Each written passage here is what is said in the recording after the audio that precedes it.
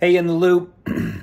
Hope you're staying warm. Temperature is about to drop. My goodness, I heard it might be 20 degrees heading into the weekend. So, man, if it's going to be 20 degrees, it might as well snow.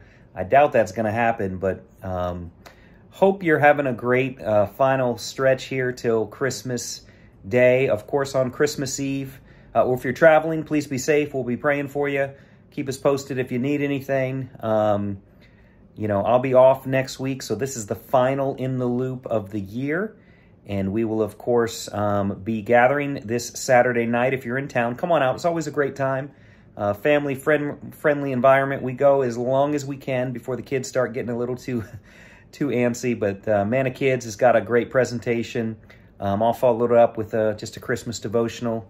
They're going to read the Christmas story. I'm going to share briefly on the Christmas story, the real one, not the mouses scurrying through the house, but Luke chapter 2, looking for the King of Kings wrapped in swaddling cloths, lying in a manger. We'll be talking a little bit about that incredible news that hit those shepherds. So looking forward to that. We'll turn on our candles, click, and we'll sing a carol, and we'll have some hot chocolate, and we'll take some photos, and we'll go home and stay warm on probably the coldest Christmas morning in the Panhandle ever. So that's what's coming this weekend. After that, we will not be gathering on the 25th, of course. We won't be gathering on the 1st either.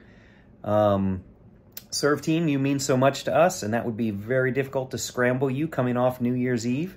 So we are going to just have an online service. I've already recorded it. I gave you the notes here in this email. I'm very, very excited about not only that message, but the few that are going to follow that. It's going to lead us through the 21 days of prayer, sacred rhythms, just getting our hearts right for 2023, and just preparing. That's actually the name of the first message, preparing.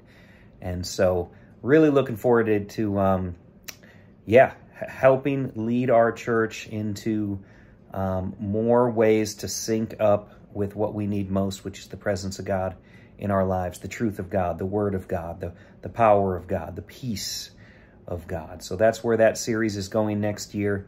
And again, the 21 days of prayer and fasting, we'll talk about that as we regather on January 8th. So online the 1st, back in person on the 8th. You'll get a reminder from me the first week of the year in the loop.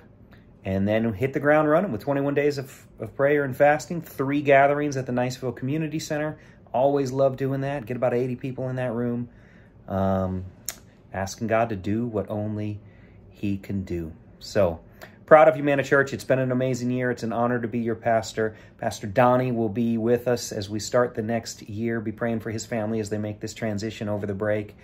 Get down to their house in this area. And so looking forward to a new year, new day.